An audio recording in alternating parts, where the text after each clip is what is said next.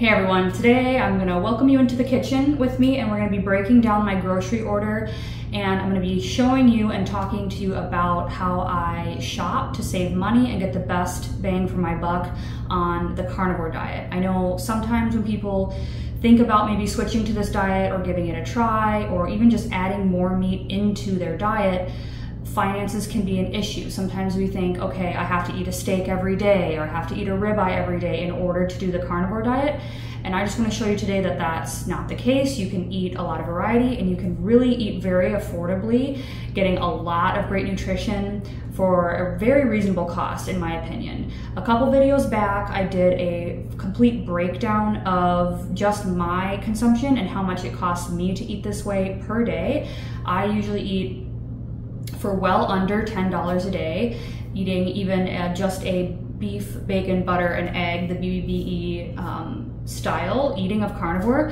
Today I'm going to be showing you things outside of that, but that's a good video to check out if you want to see the breakdown per ounce and how much everything costs based on 3 different portion-sized meal plans to get an idea there. So right now I get most of my groceries from Walmart, and I know people have their complaints about Walmart and whatever quality things are, but I'm showing you this because, again, if you are scared to try this way of eating because you think that you can't afford it, I'm here to challenge that today and show you that you can eat very well and eat a carnivore diet, shopping at whatever you have access to and getting the best quality that you can afford. So first, I have my latest order pulled up and I'll give you the exact prices for everything I have here, and then I'll talk about what I'm gonna make it into, and then we'll get to the fun part, breaking this up and getting it prepped for the week. So I have a half pork loin here.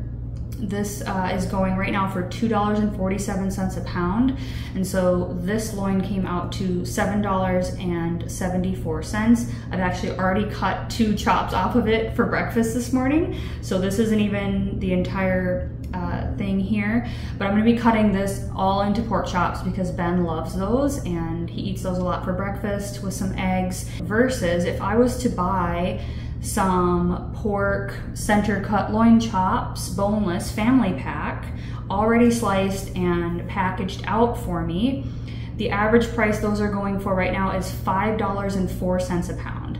And so you can see just by buying this whole and slicing it yourself, you're saving, I'll do the math and put it up here. I was gonna say 50%, but that's pretty close. So really, no matter how you slice it, you're saving a lot of money by just buying the loin and slicing it yourself. So we're gonna be doing that. Next up, we have this roll of ground beef. And I made one video where I showed you that I just basically chop this sucker down and bag it up and then freeze anywhere from 2 to 3 pounds per gallon size Ziploc freezer bag. And then I just pull one of those out every day or 2 as we go through it. I eat mostly ground beef right now, along with some butter, but again, I'm gonna be making some different things this week. So this one right now is $32.29, $3.29 a pound is what it works out to be. And if we type in ground beef, not buying in bulk, this is for the 80/20 again. If you're just buying like a 2 1/4 pound tray, these are going for $4.94 a pound. I'm even seeing a 1 pound tray for sale here for $5.37 a pound. And that's all for 80/20. So you can see literally just by buying these big rolls, you're saving a lot of money. And this is so versatile. You can make so many different things out of ground beef.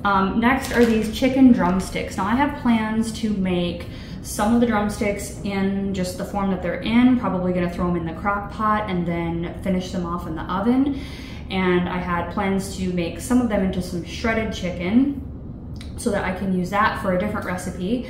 And then, of course, anything that I shred, I'm gonna save the bones and put those in a freezer bag for probably in a few months or more from now when it cools down and I start getting back into making more broths and soups and bone broth and things like that.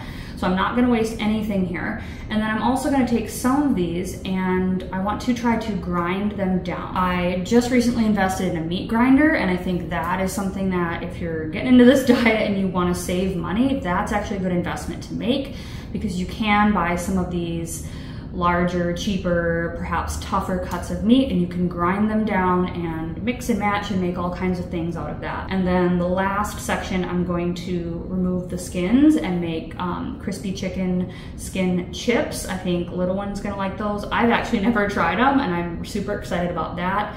And then I'll probably grind the rest of them too. So this was so affordable. This 5-pound bag of chicken drumsticks from Walmart was $1.19 a pound. So it was $5.97 for this whole bag. And again, I'm gonna get 3 different uses out of this. And so that's really cool to me. Let's quick compare this to some ground chicken because like I said, I wanted to try this carnivore pizza recipe with the chicken crust, which I've never made. And I thought, oh, I'll just pick up some ground chicken in my order this week, but it's $3.42 a pound. And I don't need a ton of ground chicken, I just need enough to try this recipe. And so I thought, hey, maybe I can grind my own now that I have the meat grinder. So instead of spending $3.42 for only 1 pound of ground chicken that I can only use in that one way, I have 5 pounds here for $5.97 that I can make for 3 different meals, or maybe 2 meals and a snack, I guess if you count the chicken skins as a snack. So these are just some examples of how to think when you're shopping and try to find the biggest bulk cut that you can, and then think about and do some research about how you can break that down and what you can make out of those things. And for me, this is actually kind of the fun part about meal prepping and preparing a carnivore or a meat-based diet for myself and my family, is that it is interesting to try to find different ways to cook different meats, to try to get the best bang for your buck and be a little creative when it comes to how you're processing things. So the only downside of doing this, obviously, is it's going to take more time.